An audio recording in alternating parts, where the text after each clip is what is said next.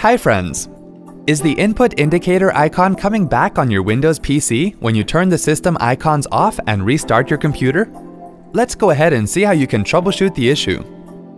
Move the cursor to the bottom left of your Windows 10 desktop and then right-click to access the menu. Click on Control Panel from the menu that appears.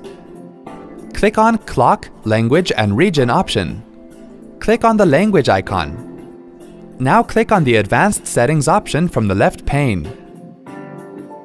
Select the checkbox next to the Use the Desktop Language Bar when it's available option under the Switching Input Methods section. Now click on the Options button and set the language bar option to Hidden. Click on OK.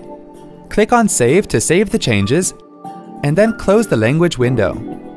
It'll permanently remove the input indicator icon from the taskbar notification area, and it'll no longer reappear on restarting the computer. Hope this was easy to follow. Thanks for watching. For more details, click on the eye icon on the top right of the video. Check out our iYogi channel for self-help videos on Windows, Mac, smartphones, security, social media, and much more. Have something to ask or share? Pen it down in the comments. To get iYogi tech support, dial toll-free numbers. To stay empowered technically, subscribe to our channel.